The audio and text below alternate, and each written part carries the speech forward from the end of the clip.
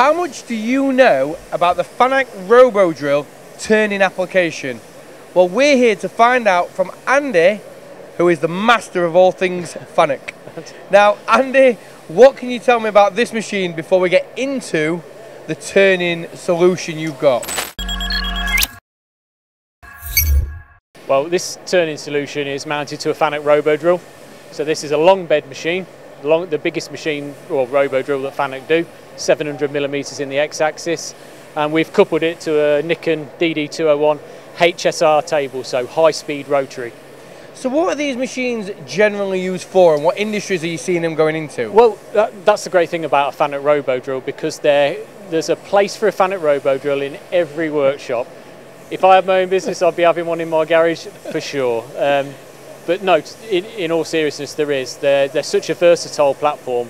We've got the choice of a 10K or 24,000 RPM spindle, different column heights to put the Z-axis where you need it, different size machines to fit everyone's requirements in terms of space, all in a very small footprint and a extremely low energy consumption platform. So, now I want to talk about the energy consumption, but before that, you've actually trusted me to press the green button, and I have to say this will be the first time I've ever started a FANUC machine. Yep. Yeah, now, go for it.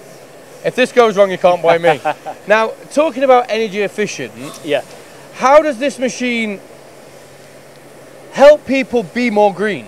Well, for a start, FANUC have got the capacity to build nearly 3,000 of these a month.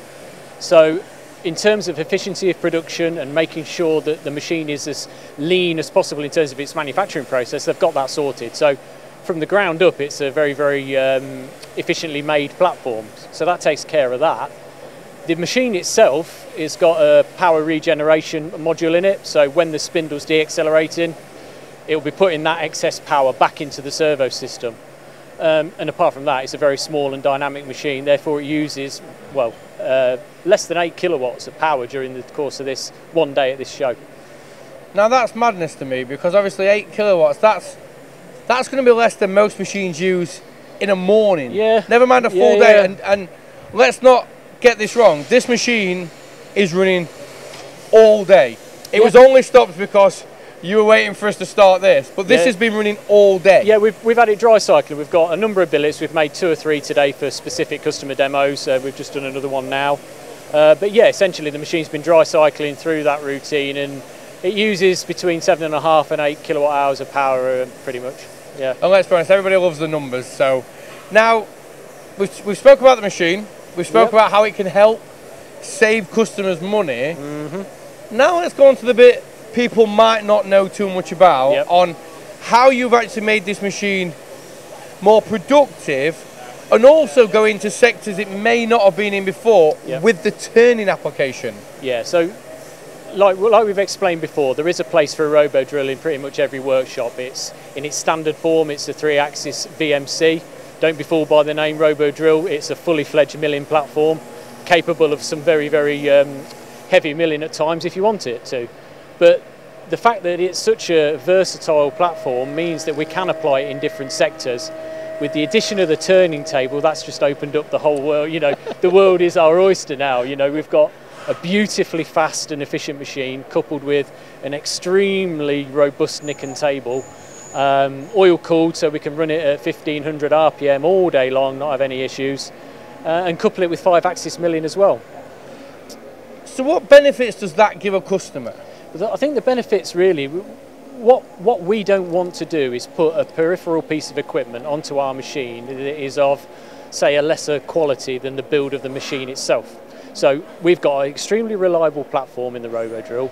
We want our pieces of third-party options, shall we say, Nikon table in this case, to be as reliable as the machine. And the Nikon product is just that. It's extremely reliable. And the turning function just allows us to do so much more with the machine. We can truly multitask. It opens up markets, so we've got you know, electronic motor housings that we can machine the large plain diameter bores. Before we may have used large PCD reamers to do that, which take an awful lot of torque to drive.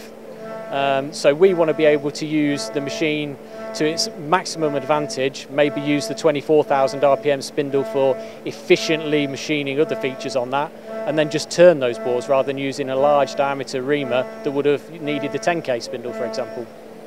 And let's look at some of the other benefits this could bring. A, normally you would have turned that part on a lathe, and then brought it onto the mill, which brings its own set of problems. It does, yeah. You've got to clock it up, you've got to get it perfectly right. If it's not perfectly right when you've got it on the table, when you then machine it, it's going to be out. So there's then benefits as well as also you would look at this sort of application and think, oh, I need a mill turn machine. And some of them are quite large. They are. You may not have the space. So it's keeping the size down, but also helping you with tolerances. And I'm going to try and get this word right, but concentricity as well. Yeah, concentricity. I mean, if you can, the more features you can machine in one setup, the better, isn't it? You know, you've got tolerances get tighter all the time. Designers are looking to eke out the last little bit of performance in a product, which normally gets pushed down to the manufacturer as tighter tolerances to control clearances, to make things better. So we as manufacturers, we can only push back so much. We want to be able to take on the challenge of trying to machine those difficult parts. And the more things you can do in one setup, the better, isn't it? In terms of you know tying up the turn into all the mill features, we'll just do that all in one hit on the machine now, and keep all those features nicely controlled and tight together. So, final question. Yeah. What advice would you give somebody who has looked at the RoboDrill, and I'm going to say it, and I know it's a really unpopular opinion, but everybody always says it, as sort of a machine for your lighter materials, your plastics, your aluminiums, and don't get me wrong, I've seen what you've done on this machine, so... Well, you're completely right, and you know, that's people's general perception.